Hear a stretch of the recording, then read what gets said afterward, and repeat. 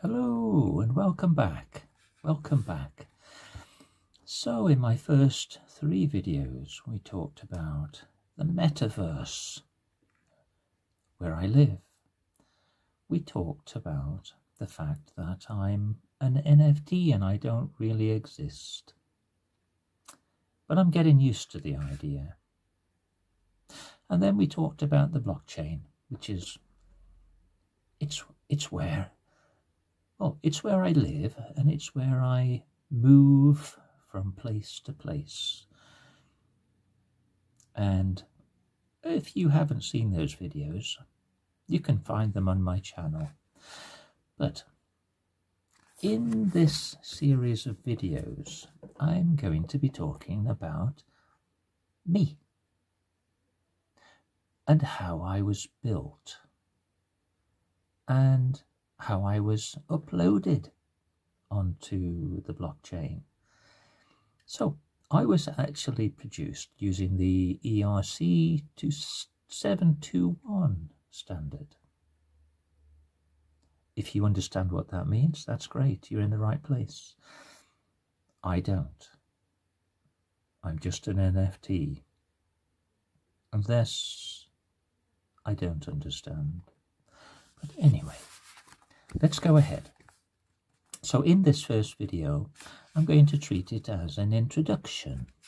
And then in the following videos, we'll get into the nitty-gritty. Now, the latest NFT statistics suggest that NFTs, that's non-fungible tokens, if you remember, are becoming one of the most exciting trends to ever hit the cryptocurrency world. Yes, the cryptocurrency world. Have you invested yet? I did. I bought some cryptocurrency, and I wish I hadn't, to be honest, because I almost lost my shirt. But according to the website finestack.com, in 2021, NFT sales reached $25 billion. Can you believe that? $25 billion, with countless people buying everything from music, videos, and here it is, cartoon monkeys. Yes, JPEGs for millions of dollars. Really? They don't even move. At least I move. Anyway, the NFT market ended the year, that's 2021, with over $40 billion. You could have a country with $40 billion. And evidently those valuations continue to climb. The most expensive NFT, and I consider myself expensive, was sold, wait for it, $532 million. Somebody paid, again, wait for it, $532 million for an NFT like me that doesn't exist. Really. Sharp intake of breath. According to the Financial Times, that's an English newspaper, by the way, and they should know better, while only a niche group of crypto enthusiasts were aware of NFTs in 2020. That's not last year, that's the year before last.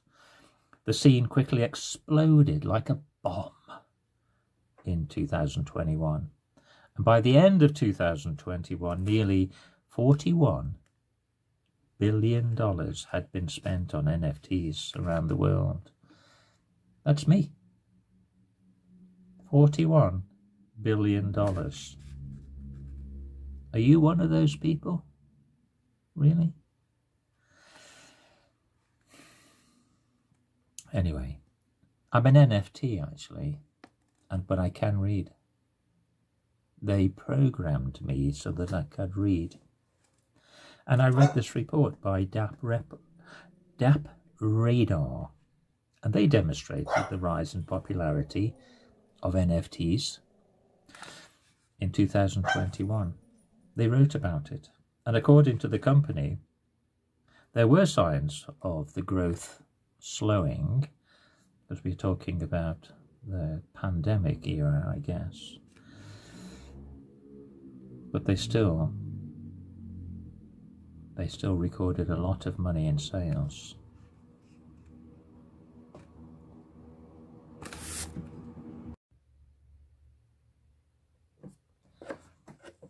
Before we continue, I would like to make my apologies.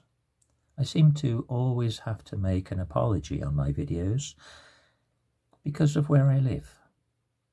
I do my best, but I have to put up with a lot of noise, extraneous noise that comes from other places, like in my street. Unfortunately, I live in a place where there's a lot of idiots riding around on motorcycles and playing horrible music. Now, I'm only an NFT, and I'm not that experienced in music, but I do know what I like and what I don't like. Anyway, that's another video for another time about human behavior. Yes. So let's continue. So, according to nonfungible.com, the number of sales happening in this NFT world in which I live, the market saw an incredible growth of, can you believe this? 13,118%. That's a lot more than they offer you on Barclays, I can tell you. This is the highest rapid increase in the number of buyers and sellers ever. So things seem to be getting worse. Is there really so many people in the world with nothing to spend their money on except for non-existent NFTs of cats and monkeys? But the success of these NFTs actually opens up a lot of great job opportunities for programmers, blockchain developers, and other people. The website distantjob.com shows that a blockchain developer can actually earn quite a lot of money. The average in the United States is $154,000 a year. That's a lot of money to produce things like me. And so, to meet the growing demand for training and videos like these, it has a great future. Programming NFTs, smart contracts, other things on this ERC-721 protocol.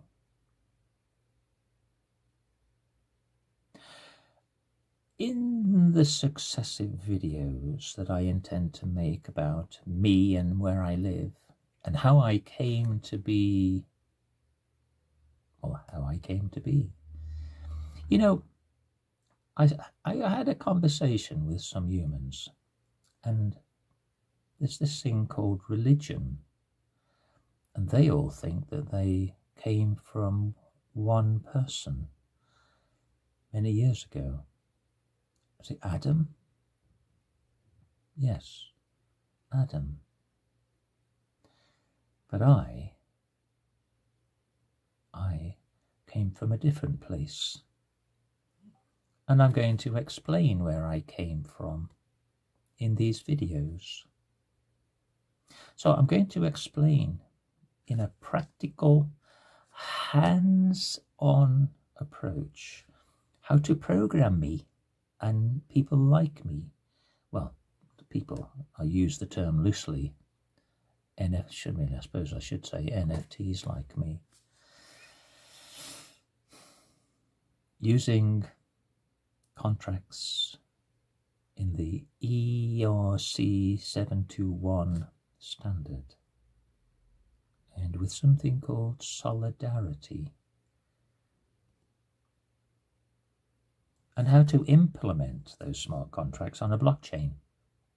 In other words, like me, how I actually arrived there, who put me there, the big questions in life. Where did I come from? Who made me? Who gave me these clothes and these glasses and my grey hair? Look, I'm only a young man actually, and I've got grey hair. What are they doing? At least they should have given me black hair like Roy Orbison, for example. That would have been nice. But no, grey hair. But some women like grey hair, evidently.